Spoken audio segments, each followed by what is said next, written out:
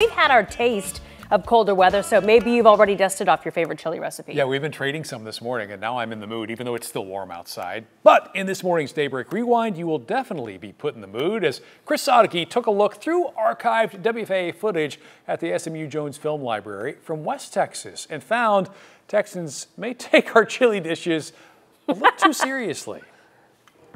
Each November, they descend. One would think that it would be easy to spot 10,000 people in the middle of nowhere. Upon a West Texas ghost town in a land that can be described as what some call a sort of grotesque beauty, and others call just another crummy desert, so desolate that lizards crawl through campfires to cool their feet. But if you think the desert's hot, wait till you get a taste. He makes armadillo chili, serving it to him out of a fresh armadillo shell. Every year since 1967, a championship chili cook-offs held in Terlingua, Texas. There's razorback chili, cowboy chili, bragg chili, two-alarm chili, and chili laced with rattlesnake, armadillo, lizard, pork, beef, lamb, and who knows what all.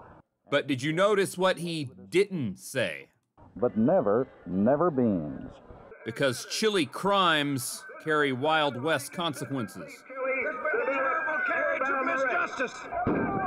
For those bandits who try and steal the votes, the ballot box has been stolen by masked desperados. But it's only cheating if you get caught. One judge wasn't going to vote for me, so I gave him some of this other guy's chili.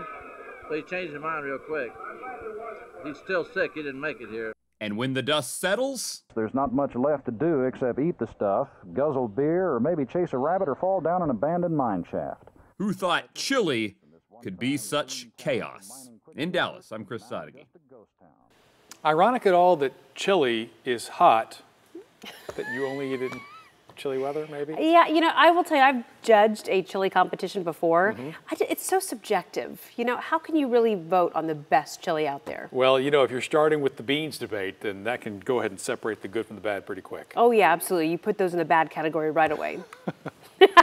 Hey, keep weighing in on our poll this morning. Let us know, good or bad when it comes to beans.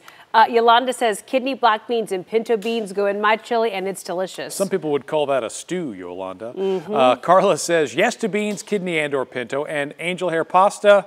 What? Okay, all right. What are we calling chili anymore? It's like the chili in Cincinnati, where they actually you're throwing cinnamon in that as well? A little cinnamon? Yes. We're not looking for a three-way here. We're looking for chili. That's what they call it up in Cincinnati. Yeah. Okay.